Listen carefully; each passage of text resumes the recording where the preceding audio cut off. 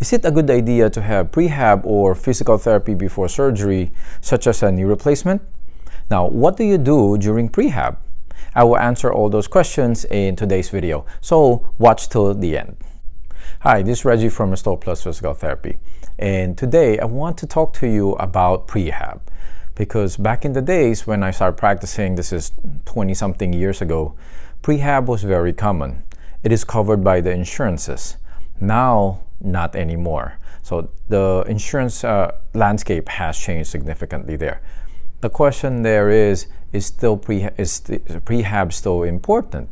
Because if the insurance are not covering it, at least here in the States, a lot of people are not taking advantage of that. A lot of people are not doing prehab before they go into surgery, such as a knee replacement.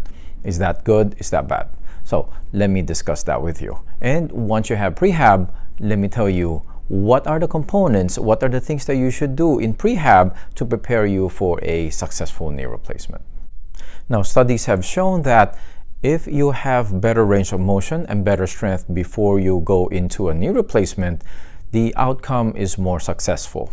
So studies have proven that, and prehab will put you in a position so that you'll be able to achieve better range of motion, achieve better strength in your muscles, have your muscles stronger, and even work on your balance so that when you actually go into surgery, you will have better, you'll be in a position to have better results.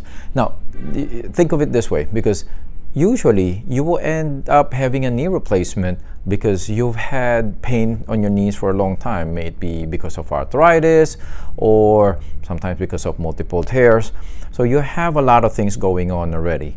And most of the time you will be limping and your range of motion will not be as good anymore.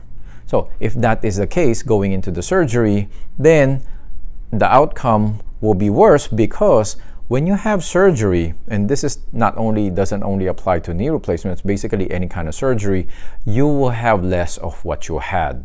So if you have, let's say your range of motion is 90 degrees going into the knee replacement, you will end up with probably 50 or 60. If you have 120, you end up with probably 90. So the more you have, the more you will have left. You're going to be in a better position. Same is true with the strength. If you have stronger muscles going into the surgery, then because with trauma and with pain, with inflammation, the muscle's tendency is to shut down. So it will decrease its power. So when you have stronger muscles going in and it shuts down a part of it, so let's say, for example, just to give you an idea, let's say you have 80% of your power going into the surgery, and you will be left with 50% of your power. But if you go into surgery with 50% of your power, you're going to get left with probably around 30% of your power. That's a big difference, and that can determine how soon you'll be able to walk and how fast you'll be able to recover. So the more you have, the better it is. Prehab will put you in a position that you can have more. If you don't have as much already, let's say your muscles are weak, your range of motion is not as good anymore because of the condition you've had before the surgery, because of your pain, because of your range of motion.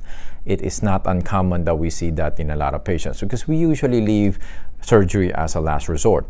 But not everybody gets treatment before going into surgery. So not everybody gets to do their exercises to stretch, to maintain or increase their range of motion, and to increase their strength. So that's why prehab is very important.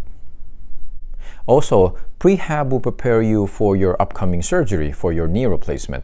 The physical therapist will tell you, what can you do to get your inflammation down faster? What can you do, or what you should do immediately after surgery? Because sometimes if the patients are not informed, they leave that leg immobilized for longer than we want. And then that will lead to more scar tissue forming. That will lead to more contractures or more severe contracture forming. So you will have more difficult time recovering than you should be, than it is necessary. Now, what are the components, or what are the things that you have to focus on in prehab for a knee replacement? As the studies have said, when you have better range of motion and better strength going into surgery, the outcome will be better. So you focus on those two main things, your range of motion and your strength. So for a knee replacement, when it comes to range of motion, you want to have good flexion and you want to have good extension. So good flexion, a very good exercise for that is you do your heel slides. You bend that knee, so that way when you have 120, 130 degrees of flexion going into the surgery, that will be awesome. You're in great shape. Now the other part there also is you want to have, or you want to make sure you have good extension. It's not uncommon that when you have arthritis, that knee doesn't extend fully anymore. And that's why you're going to have that knee replacement, right? So if you don't have full knee extension, I would recommend two ways that you can do. Two top ways that you can do that is, one, put some weight on top of your knee to push it down to get that to straighten. And the second one is you can do prone hangs. That will help you go on your tummy, leave your leg off the bed, and that will help you get better extension. So focus on those two things, flexion and extension, and when it comes to range of motion, to prepare for your knee replacement.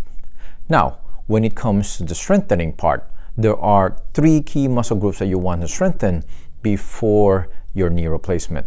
Number one, very popular there, will be your quads. You want to strengthen the quads. That's the muscle on the front part of your thigh. So you can do leg extensions. Basic exercise to strengthen your quads will be your leg extensions. Just when you're sitting and you extend your leg out. And also straight leg raises. You're lying down, you lift your leg up and down. Those are very good exercises to strengthen your quads. The other part there is, the other muscle group is your hamstrings. The hamstrings is the muscle at the back of the thigh. So you want to strengthen that. How do you strengthen it? You do leg curls. You can do it in standing, bending your knee, bringing your foot as close to the buttocks as you can, or you can actually doing it on your stomach. So you go on your tummy and then you bring your leg up, and then so basically you bend your knee, try to bring your foot again as close to your butt as possible. So those are different variations of leg curls, and that will help strengthen your hamstrings. Now, the other muscle that you want to strengthen there will be your glutes. So the glutes is your buttock muscles. So basically it's the buttock muscles, and also the glutes medius are on the side. Very important muscles to strengthen. A lot of times when people think about the knee, or they talk about the knee, they usually think of the quads and the hamstrings. It's the front and the back part of the thigh. A lot of times they forget about the glutes. The glutes is very important because it provides you some stability. Okay, how do you strengthen your glutes? A very simple way to do that is you do bridging, what we call bridging. So you're lying down, you bend your knees, and then you're going to lift your butt off the bed. So you're forming like a bridge. So that's why we call it bridging. That's a very good exercise to strengthen your buttock muscles. If you're able to do some squats, you can do that also. A lot of times the pain limits the patients or limits people from being able to do that. But if you can, definitely do so. Make sure you do the form properly. But bridging is a safe way to go. And then for the glutes medius on the side, then you can actually go on your side and lift your leg up and down. That will strengthen the side of the hip. Okay, so now you're strengthening your glutes max and your glutes medius.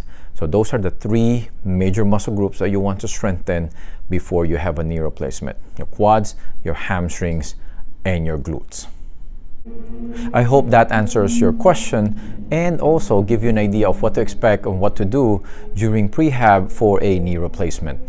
Thank you very much for your time for watching this video.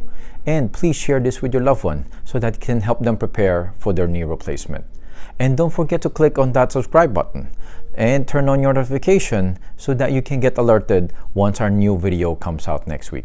Now go watch my next video on the top 5 exercises to do to prepare for your knee replacement. Thank you very much, and I appreciate you.